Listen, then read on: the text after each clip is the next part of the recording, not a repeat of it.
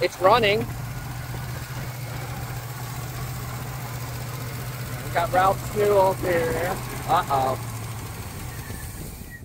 Alright, so my GoPro decided it just didn't want to work today, so kind of doing it, well, half-assed at this point. How you doing? I want to show you this rebuilt alternator from a place called Ralph's, which is here in Tampa, and I'm going to give them a plug because they know what they're doing. This is a quality rebuild alternator. I mean, they cleaned it up, they rebuilt the whole thing. We got to test it to see if, see, there's a voltage sitting, to see if that regulator over there is working. You know, because now we know that this thing is good. Now we're just gonna find out if anything else is bad in the system. So we're gonna start it up, take a peek at it, and go from there. So yeah, we're gonna start the sucker up, and thank God my arms are long, I guess, and see what we got. So we're checking to see.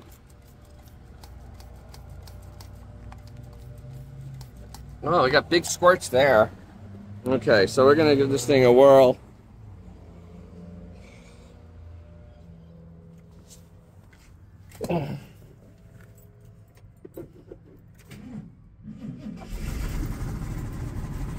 There we go. Not bad. All right. So, it's running. We got Ralph's new Alternator. Uh-oh.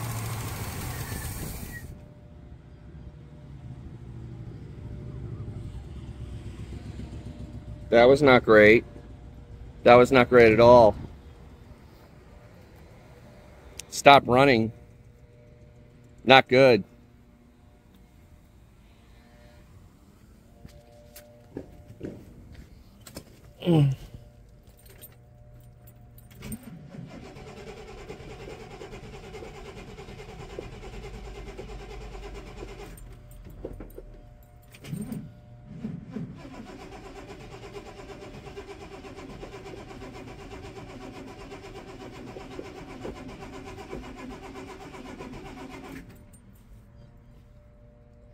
I don't have my jump box with me.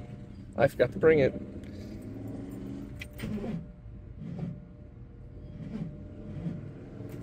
Oh, that's a bad sign.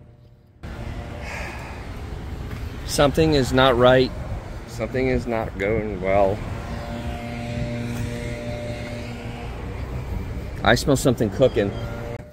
That's the same voltage it had before.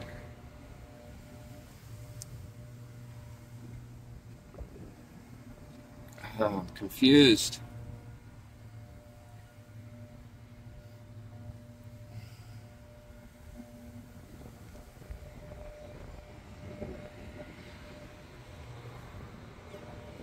Very, very, very confused.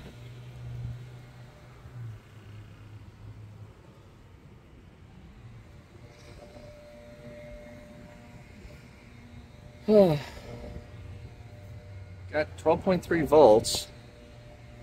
It started, but now it doesn't want to. I smell.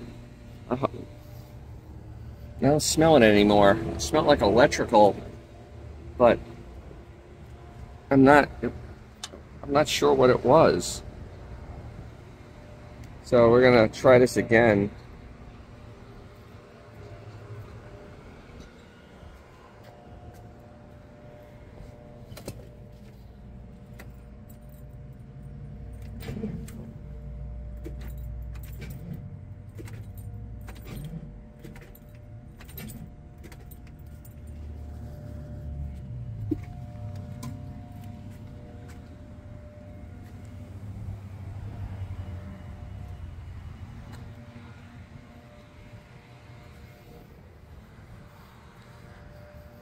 Ugh, of course.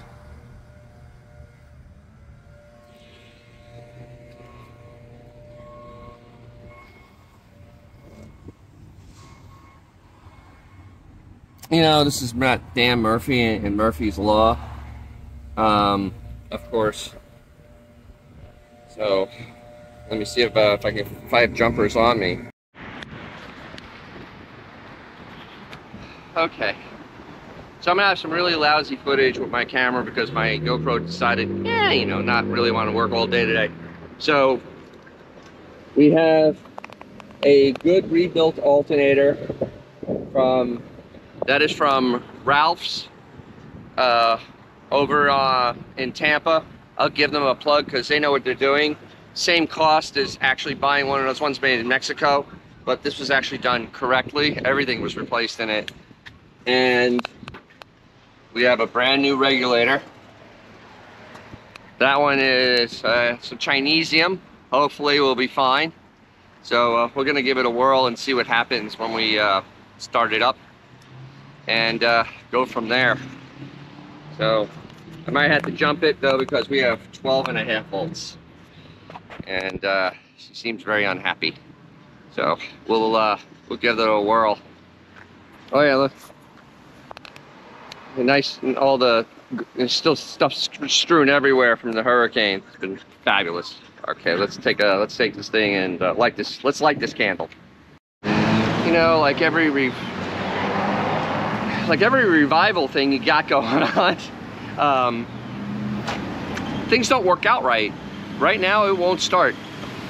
It's either the starter has a flat spot in it or the relay's gone bad, but it refuses to. I had jumper cables on it, it had over 13 volts and it won't start. So we're kind of dead in the water right now. Yeah, but I think the charging system's fixed.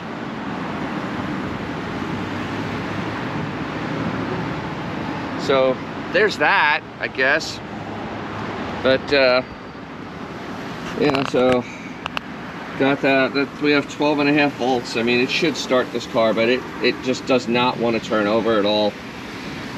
So you know, comment if you agree with me that it's the relay that's making it just kind of go bleh, bleh, or is it just the starter completely just died? Because why not, just to make my life more fun and difficult, because changing a starter in the parking lot can't be that bad, right? Like, I don't even know where it is. I guess it's on the other side.